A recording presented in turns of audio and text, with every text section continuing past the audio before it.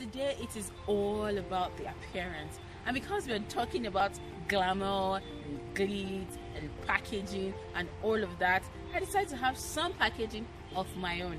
Hold up. We're just going to do one small exercise.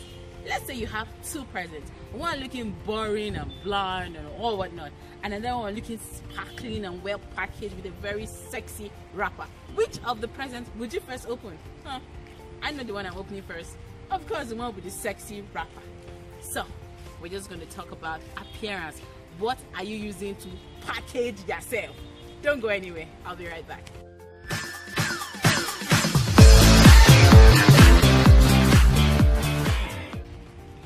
Hey guys, welcome back.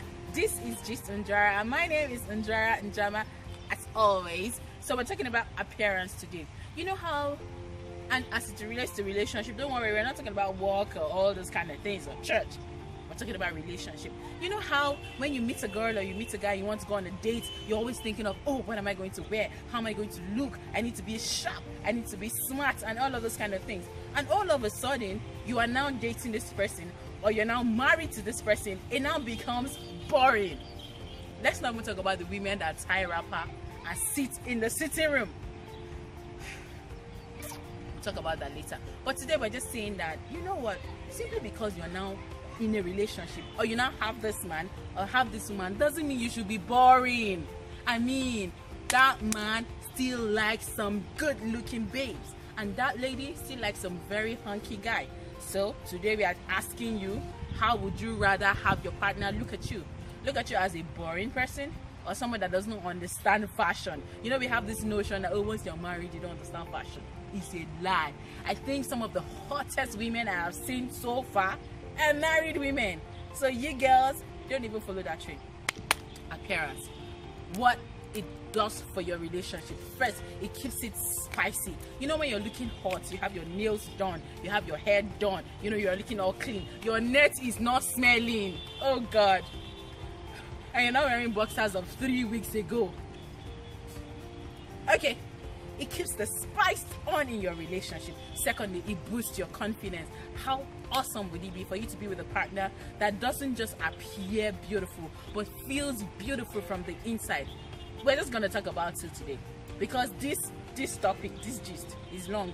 We're not going to exhaust it. We're just saying that whatever it is that you want to do, try your best to appear presentable. Don't keep embarrassing your partner wherever you go to. I'm not saying you have to wear makeup. I'm not saying you have to wear very expensive clothes. If it is bend down select that is your level, bend down and select it. I mean, they have some very nice clothes. I'm not saying anything, but they have. If it is aboki that is your style, please aboki away. And of course, if it is aba, ibokwenu, aba away. Just make sure that whatever it is that you're doing, you appear presentable, you appear beautiful, you appear confident, because it doesn't matter what it is that you carry on the inside. If the packaging is not attractive enough, I will just pass away. Thank you so much for staying tuned on today's episode of Gist Njuara, and trust me, the glam was done by OK Oaks, my girl. OK Oaks doing me fine. OK Oaks, she's so good. Glam. Packaging, it's all about the packaging. Whew.